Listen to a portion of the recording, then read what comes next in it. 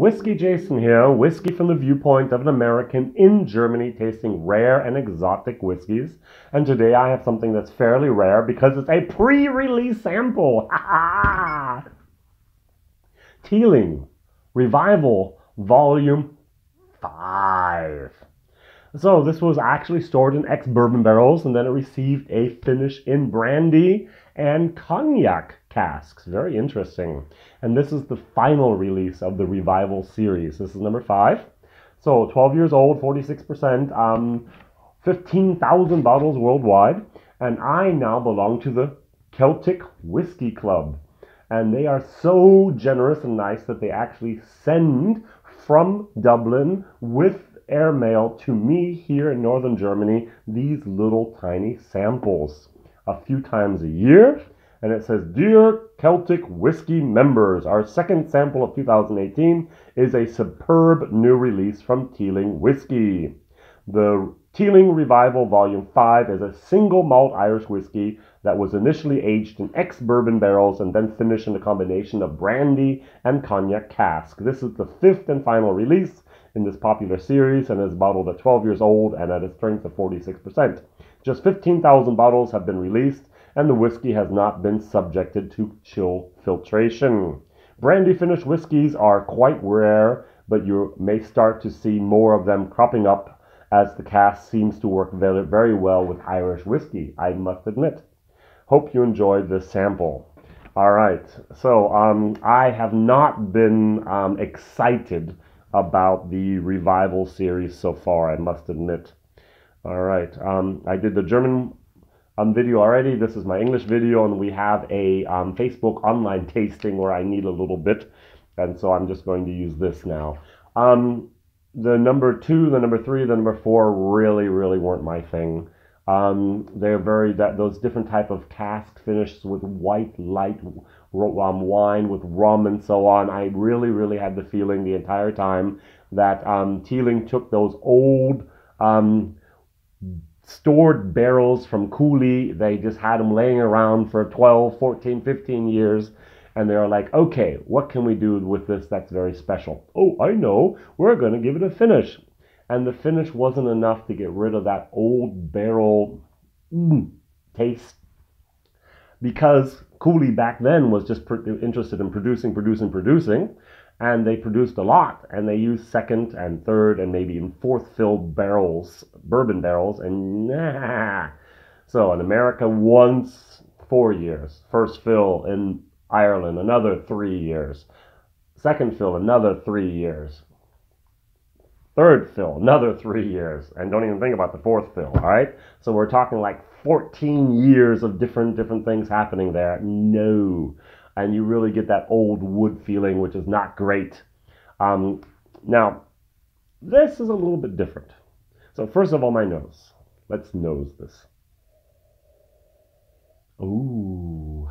J.J. Corey the Gale, excellent bonded whiskey.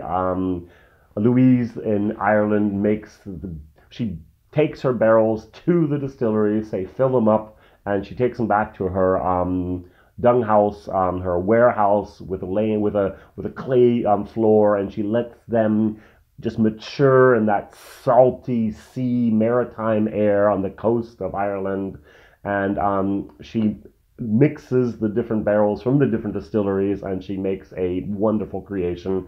And the J.J. Corey the Gale was fantastic. And the thing that I got the most on that, and I think it was the 28 or 26-year-old Bushmill whiskey that was in there, the single malt, was lime. And I get a little bit of lime here as well. This is very nice Irish whiskey.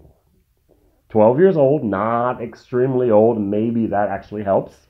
And what I really enjoy is this brandy cask finish.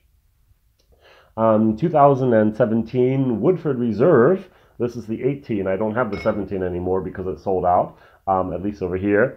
The Woodford Reserve Master Distillers used those brandy casks because that was the first edition of the Woodford Reserve Master collection that I was actually excited about. And I must admit, this is also a little bit exciting. Cognac is also not something they use a lot. I know that Glen Breton used it up in Canada for their single malts, and that was very, very interesting. That's wrong. I think it was Canadian Club that used it. I'm so sorry. Ooh. Oh, this is good. This is really good. 46%.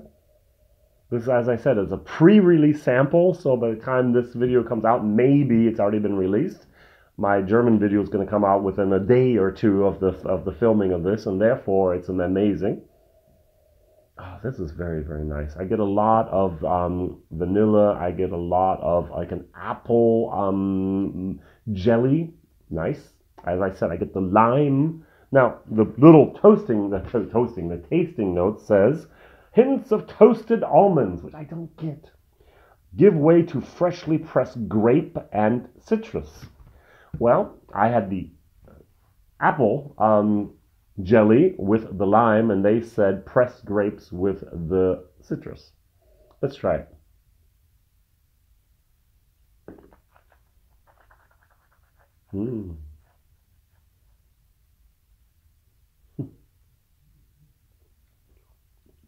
Nice. All right, the first thing I noticed was the 46%. It tickles a little bit in your mouth. You do get that alcohol. I've had some 55% stuff lately, and the alcohol has just been not even apparent. Now, the 55 stuff was 30-year-old, 25-year-old stuff, and it was amazing. This is, as I said, 12 years old, so you still get that alcohol on the tongue, a little bit in the cavity of your mouth. It's there, but then you get a nice fruitiness. I'm going to actually go for my lime.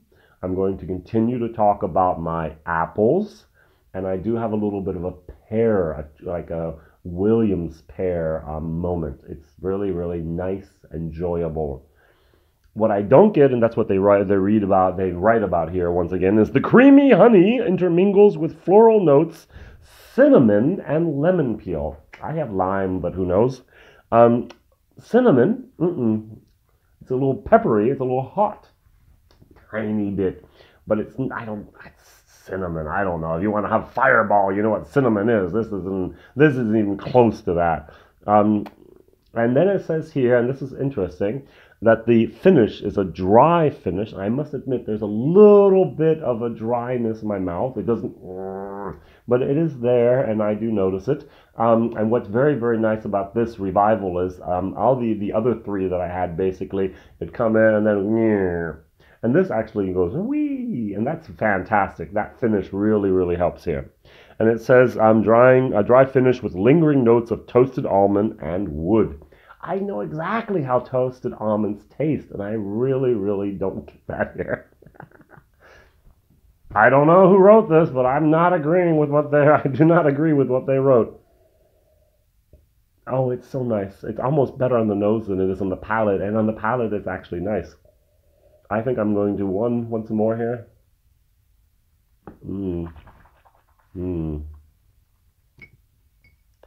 All right. 1, 2, 3, 4, 5. I have no idea why I'm doing 5. I've been doing 5 drops for the last month and a half or 2 months or so on. Wow, that's good. I'm going to give this a B+. That's a very, very high note, grade, by the way, for me. Oh, it actually opens up a little bit. Oh, a little bit more. Now I get a little bit of that vanilla honey type of moment. I might even be able to imagine rose petals. I'm going to stick with my pear. I'm going to definitely stick with my lime. A little bit of that wood is there. Vanilla. A little bit of a very, very nice, delicate bourbon wood vanilla moment. And last drop. Oh.